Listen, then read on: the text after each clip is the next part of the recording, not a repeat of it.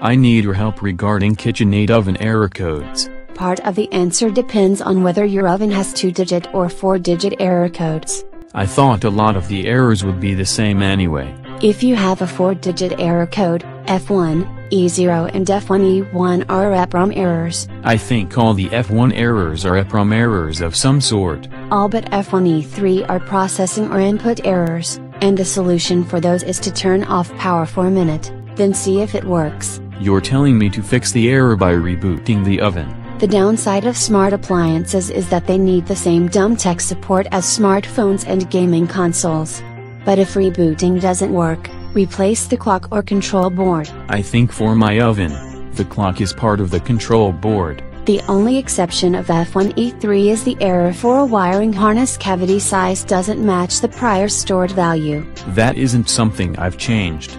The wiring could be loose, the jumpers could have burned out, or the control board is malfunctioning for that, too. F2E0 is for the shorted keypad, while F2E1 means the cable to it is unplugged. I can check the wiring before assuming I have to replace the keypad. Try hitting cancel or power cycling the oven first. Assuming the cancel key isn't the one that shorted out.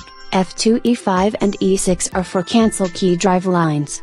In that case, what a power cycle doesn't fix means replacing the keypad. F3 with any secondary code is for an oven temperature sense problem.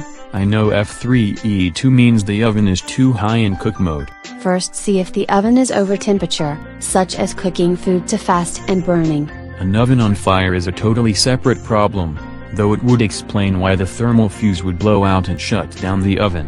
If the oven isn't obviously overheating, you can try rebooting the oven control board, and if that doesn't work, check the wiring to the sensor or replace the sensor. I can't see how the wiring could get messed up. It came loose the last time someone slammed the oven shut or the wiring melted to the side of the oven and now shorts periodically. That would only be a different form of the overheating error. F4 is related to the meat probe malfunctioning or shorting out.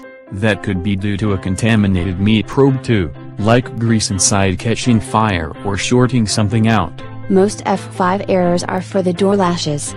You can try checking the door switch, check the latch for interference. A broken door hinge or loose door seal in the way would be obvious. And if that isn't it, power cycle the oven and see if the sensor glitch is cleared. What does F5E5 mean? That's the error for the self-cleaning cycle not being reached after 45 minutes. It means either your broiler element is broken or the temperature sensor is. Assuming the last self-cleaning cycle didn't kill the control board. And the long-term solution to that is starting to scrub the oven yourself more often.